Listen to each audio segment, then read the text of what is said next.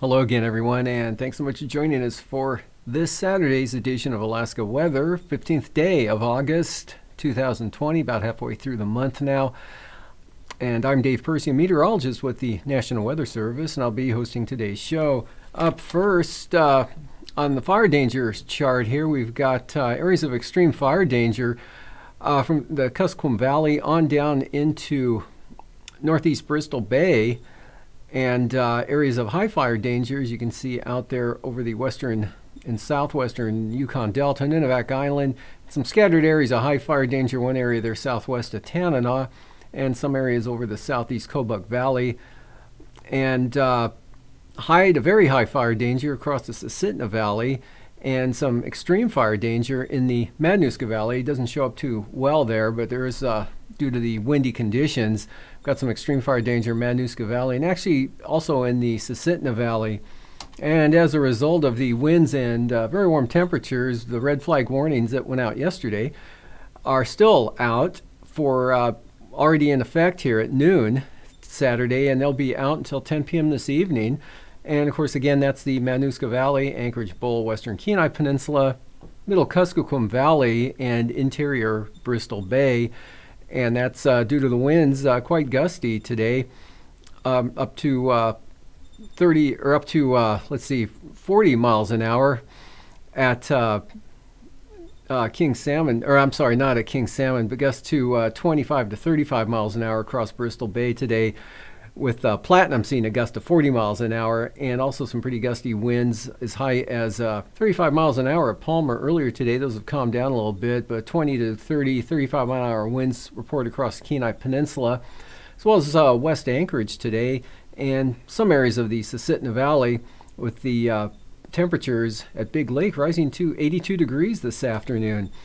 So moving on, no other watches, warnings, or advisories out for the state, with pretty good conditions across all areas. Weak system out over the Bering Sea, and satellite imagery showing the system that brought a pretty good shot of rain into the southeast coast over the last 24 hours, especially over the southern areas, but pretty good rainfall amounts across the entire stretch of the area there from Yakutat on down to Dixon Entrance, where, let's see, Petersburg picked up about or just under 1.5 inches of rain in the last 24 hours, while Ketchikan had a little over 0.8 of an inch of precipitation.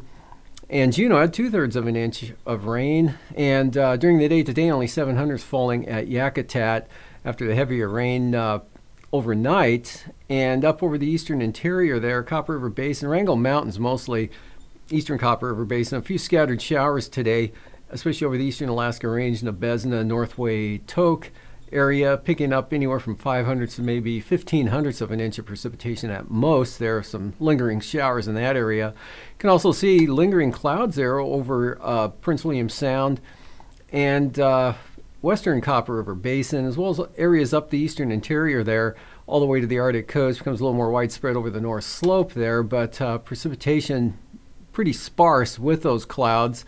And clear skies with downsloping winds pushing temperatures into the lower 80s across the southern Susitna Valley today. Otherwise, mid to upper 70s seen over a wide area of interior Alaska, central interior areas out to the west, down into Kodiak Island. Northwest winds 20, 30 miles an hour, push the temperature up to 75 degrees this afternoon, and about the same occurring in northeast Bristol Bay.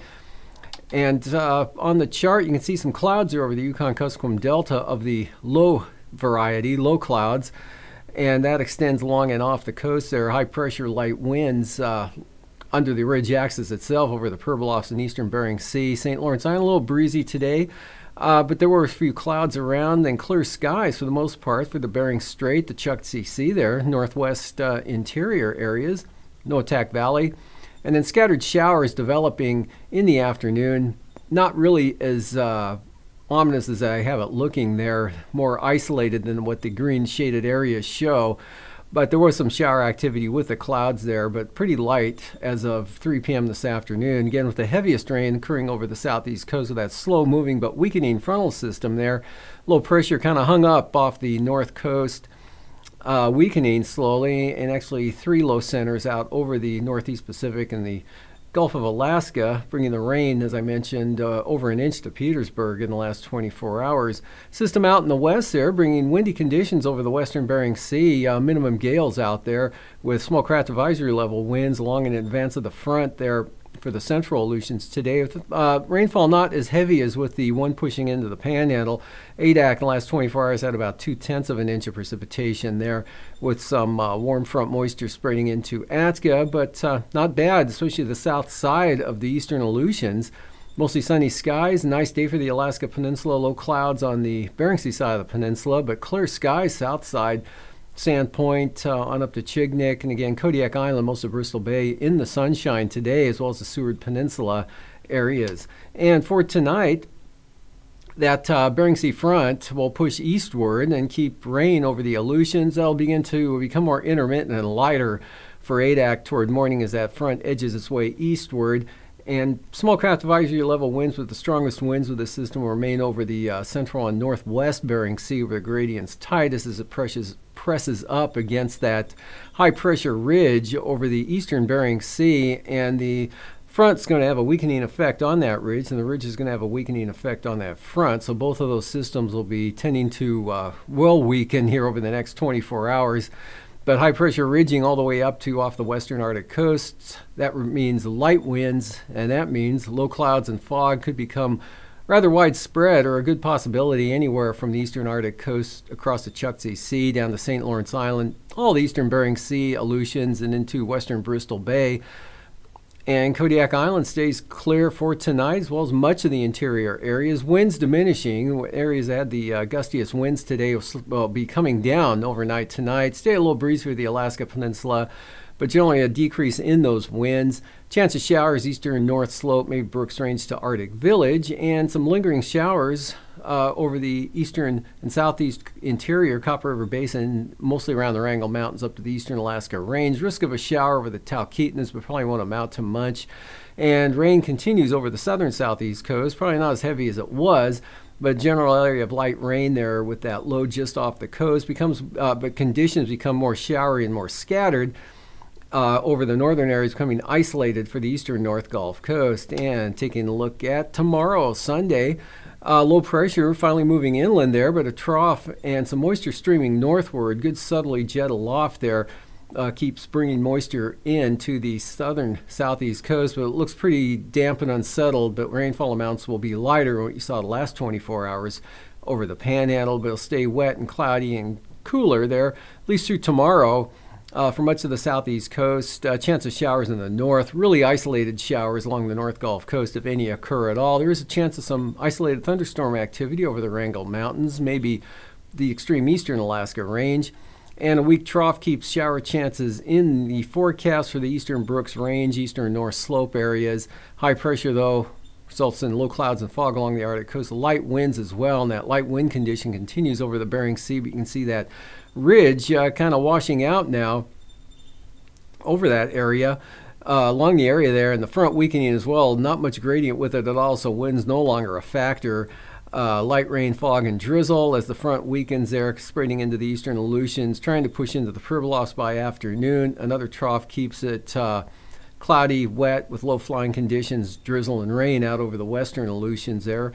And moving on to the forecast for Monday, that front continues to really wash out. You can see the precipitation field associated with it becoming a lot more broken, getting holes in it. Light rain, fog, and drizzle is about it. And for the Alaska Peninsula, and pretty intermittent for the Pribilofs, looking at just widespread IFR out in those areas.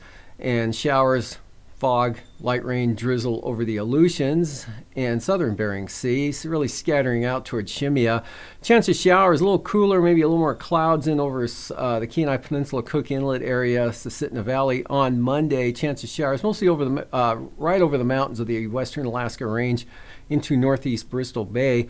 Chance of showers, a little bit better chance Monday afternoon for the Kenai Peninsula. The way it looks at this point in time, those will be light and only act to keep the temperatures maybe a little cooler. And for Bristol Bay, or for the eastern North Gulf Coast, periods of light rain with that low off the coast, and it stays again cloudy with some moisture over the Panhandle, but another sunny day over much of interior Alaska with highs back into the 60s and 70s. Lows for tonight in the 40s to lower 50s across all of the state, mostly in the 50s for the Panhandle. Mid to upper 30s Arctic coast, and then highs tomorrow 40s for the Arctic coast, 50s to lower 60s from the North Slope, south of the Brooks Range, 70s in some cases, mid to upper 70s around the central interior, and 75 to 80 again for the Susitna Valley, well into the 70s Kenai Peninsula, Bristol Bay, near 70 Kodiak Island. Lows the following morning about the same, 40s to lower 50s over the interior, followed by highs on Monday. Mid-70s, central interior, Kuskokwim Valley, and 65 to 75, south central Alaska. And now, aviation weather around Alaska. First line weather graphic for Sunday morning. IFR north of the Brooks Range on out to the Arctic coast. South of the mountains, though, mostly VFR, except for the Kobuk, Selawik Valley there, some IFR to start. Marginal VFR pushing into the Yukon-Kuskokwim Delta, up to the almost to the Kuskokwim Mountains there, definitely into the southwest mountains, and IFR, St. Lawrence Island, Nunivak Island, Purblovs, in across the western Yukon Delta, and mostly IFR for the Aleutians, marginal VFR there for Adak, and VFR, Bristol Bay, Kodiak Island, all of southern Alaska, and marginal VFR possible along the eastern Alaska Range, mostly the Wrangell Mountains on down to the eastern North Gulf Coast, northern Panhandle, IFR, southern southeast coast. Sunday afternoon, IFR, at least the southern half of the Panhandle becomes marginal, and VFR, Lynn Canal, Glacier Bay, Elfin Cove, right on the edge of the marginal VFR, as well as Juneau, and Yakutat on the eastern side of some marginal VFR for the eastern North Gulf Coast. It should stay out of the Valdez area. And marginal VFR again, eastern Alaska Range, northern Wrangell Mountains, but VFR over the interior. IFR right along the Yukon Delta coast and over the central eastern Bering Sea, and another batch out over the western and southwest Bering and western Aleutians from about Adak on westward. Less IFR on the Arctic coast, in fact becoming VFR on the west side there, and the North Slope gradually improving throughout the afternoon. And then for Monday morning, looking like IFR, central eastern Arctic coast, Brooks Range VFR, western North Slope VFR, VFR all the way through the interior, right down to the Kenai Peninsula. Kodiak Island got some marginal VFR slipping up on the southern areas and up the east side there. Shelikof Strait staying VFR. And IFR pushing into western Bristol Bay and staying off the north coast of the Alaska Peninsula, but pretty well socked in over the Bering Sea. Central western Aleutians IFR. Nikolsky may be marginal, and for the afternoon you'll go to IFR there, and maybe some improvement front Alaska Island. Otherwise, Bering Sea Aleutians pretty much IFR. St. Lawrence Island, though, marginal, and kind of touch and go there through the Bering Strait, and not too bad for the eastern Arctic coast with the lower conditions along or right off the coast. VFR in the interior, and the North Gulf Coast, we've got some IFR, and then into the Coast Range, marginal over the southeast coast. Passes, Sunday, Anatuvik and Atigan, both another VFR day coming up, both entrances. Lake Clark and Merrill VFR, both eastern and western approaches. Rainy VFR, windy, same forecast VFR, and another VFR day for Isabel. Mentasta, a little more marginal there, trending toward marginal VFR depending on the buildups, locations of the showers and isolated thunderstorm activity.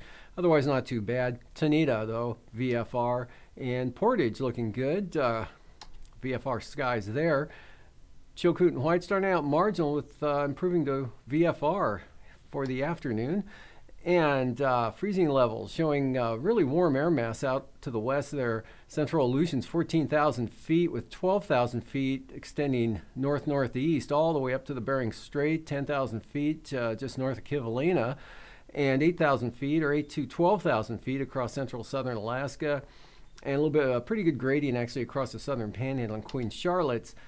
And icing, could be some Considerable moderate rime icing early on, kind of shifting eastward there or northward into the southern panhandle, and then possible icing threats over the eastern Brooks Range of a mixed variety, and then some rime icing there. Not too bad, but considerable moderate pushing to just west of the Pribilofs. And for the jet stream, strong southerlies, 100 to 125 knots right in across the panhandle there.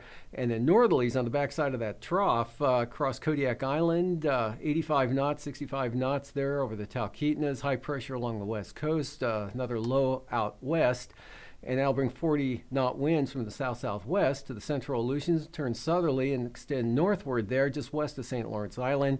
And the stronger winds will be south of the southeast coast. So moving on to turbulence there, we've got some light to isolated moderate chop developing over the southern panhandle, and then considerable moderate turbulence there, mechanical turbulence, Kodiak Island, Shelikof Strait, Kamishak Bay, maybe southern Cook Inlet there through the Barren Islands, and also considerable moderate for the western Aleutian areas. And after the break, I'll be back with a look at the marine forecast. We have a big solar flare coming in, so we're out here on an aurora hunt. It's a CME, it's dynamite, coronal mass ejection. It's when the sun, it kicks off energy and these explosions that are larger than the earth, explosion type things coming off of sunspots. And if that energy is pointing straight at the earth, it gets caught up in our magnetic field, and that energy, electrons, come down our magnetic field, collide with oxygen up there about 50 or a couple hundred miles high, and that's what generates the northern lights.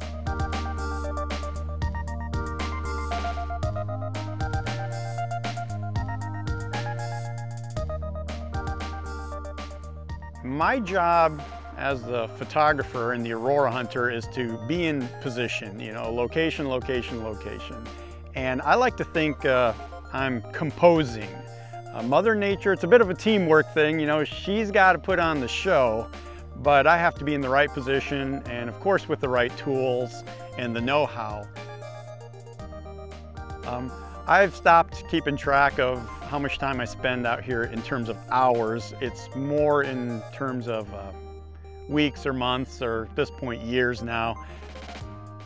You know, it was always in me. Even when I was a kid growing up in the lower 48, I would spend nights sleeping on our trampoline, just staring at the stars.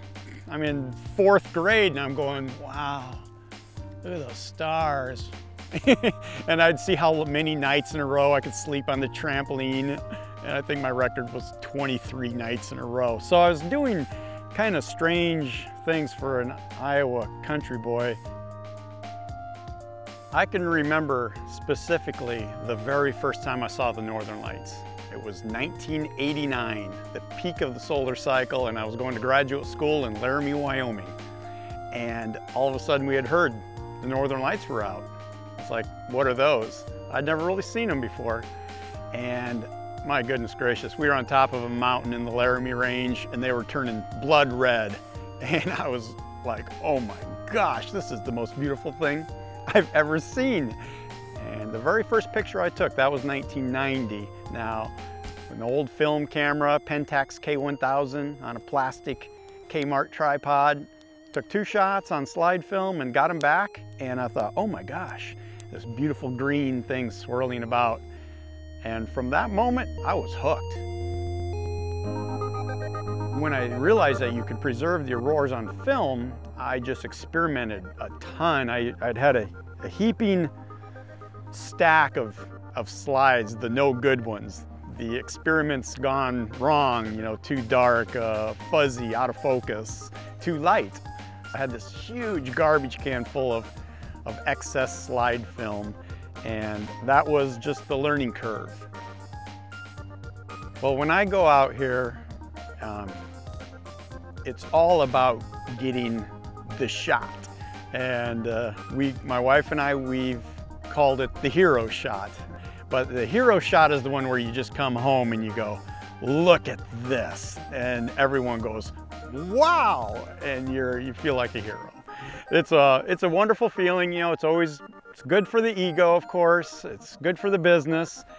But if you kind of strip that away, it's good for what's inside of you, because that's really the hero moment in nature. And Mother Nature's putting on this show that is just mind-blowing. It's unbelievable. When I first resigned from my day job, that was in 1996, and decided I wanted to become a full-time aurora hunter, my goal from that moment and to this day still is to get one hero shot a year. I figured, and I'm talking the kind that somebody wants to buy from you and hang on their wall, where the auroras are extremely bright, very active, turning colors, where you can't believe your eyes. If you're going to preserve a little sample of that with a photograph, well, it's what we call the hero shot.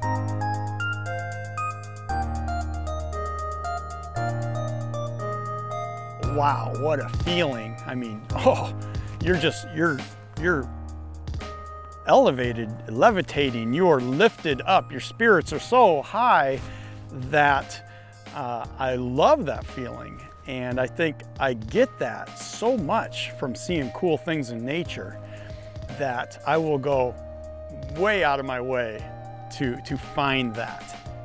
And I can, you know, the next day, well, I'll be just laying there thinking about it and thinking how lucky I was, or how fortunate.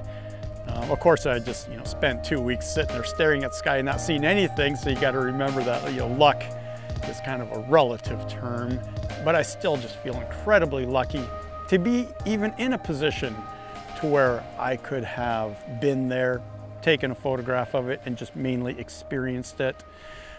Well, that feeling could last for days.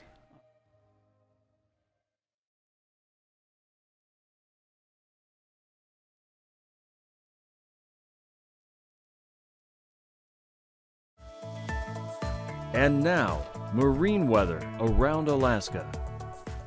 Welcome back. Today's sea ice analysis, complete August, 15th August, of course, this year.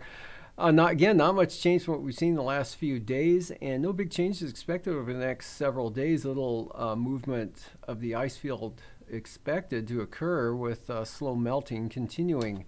Coastal water forecasts on the south coast, south to southeast winds, 10 to 15 knots, 6-foot seas, and variable 10 for the north coast with 4 to 5-foot seas.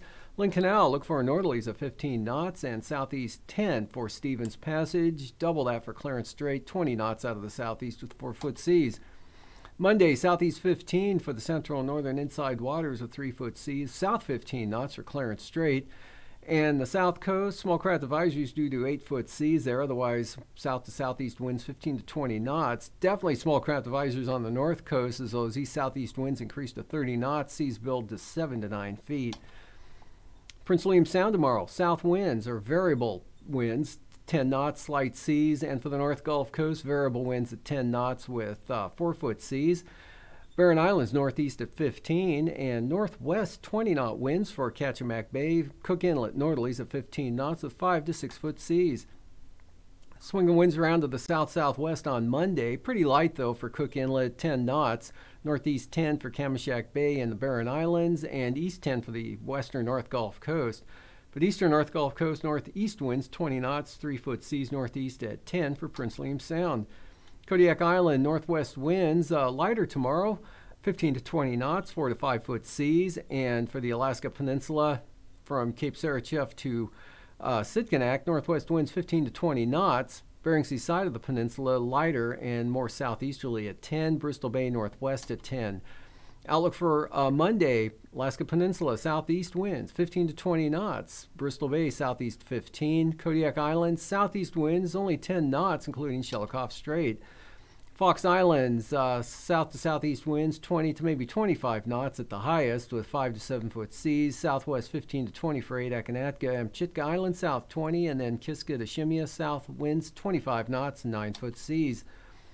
And on Monday for the area from Kiska to Shimia, northwest at 28-foot seas. Amchitka Island west 20 knots, and Adak-Anatka west 15 to 20 knots. And for the Fox Islands, west-southwest winds 15 knots with 3 to 7-foot seas. For the southwest coast, look for northerly winds at 10 to 15 knots for the day Sunday, with the strongest, although not that strong, at 15 knots south of Nunivak Island with 2 to 4 foot seas. Southeast winds 20 knots with 11 foot seas for St. Matthew Island, about the same for the Pribilofs, but the seas only at 5 feet. And for St. Lawrence Island, look for southeast winds at 15 knots, seas running about 3 feet. Light variable winds for Norton Sound. And then those winds for Norton Sound will pick up a little bit on Monday, out of the east at 15 knots. Southeast winds 15 knots, St. Lawrence Island, and all of the southwest coast with seas 3 to 6 feet. And for the Pribilof, southeast winds 10 knots, 4 foot seas. East winds at 15 knots. There for St. Matthew Island with seas at 6 feet. And for the eastern Beaufort Sea coast, not too bad in the winds tomorrow. Northwest, 10 to 15 knots with 2 to 3 foot seas. Central coast northerlies at 15 knots with 3 foot seas. And then east winds at 15 knots for the western North Gulf Coast all the way to Cape Thompson. And then really light winds out of the east at 5 knots with slight seas from Cape Thompson to Wales. And then for Monday, Wales to Cape Thompson, south winds 15 knots. Otherwise, we're looking at easterly winds at 20 knots for the entire stretch of the Arctic coast, with the exception of the area from Cape Beaufort to Cape Thompson, and they'll be southeast at 10. And for denied high pressure up in that area in the eastern Bering Sea will make for light wind conditions, low clouds and fog possible anywhere in the area there. Otherwise stays fair over all of interior Alaska with diminishing winds in the windy areas that saw the winds today. Those will be coming down considerably overnight tonight. Risk of a shower lingers over the eastern Copper River Basin, Wrangell Mountains, and stays wet over the Panhandle, but lighter rainfall amounts and that front weakening as it pushes eastward into the eastern Aleutians. Some light rain, fog, and drizzle tomorrow, trying to push into the Pribilofs. High pressure weakens off the west coast. And another sunny, warm day over the interior, 60s and well into the 70s, maybe even 80 again. This is Sitna Valley. Stays wet over the Panhandle, both Tuesday or Sunday and into Monday, but rainfall amounts will be lighter than the last 24 hours. Another sunny day over interior Alaska. High 60s to mid 70s, maybe even upper 70s. Thanks for joining us. These forecasts are for planning purposes only. Call 1-800-WX-BRIEF for a formal pre-flight briefing. Always file a flight plan before you go flying. The U.S. Coast Guard Auxiliary urges you to leave a float plan with a friend or the harbor master before you go boating.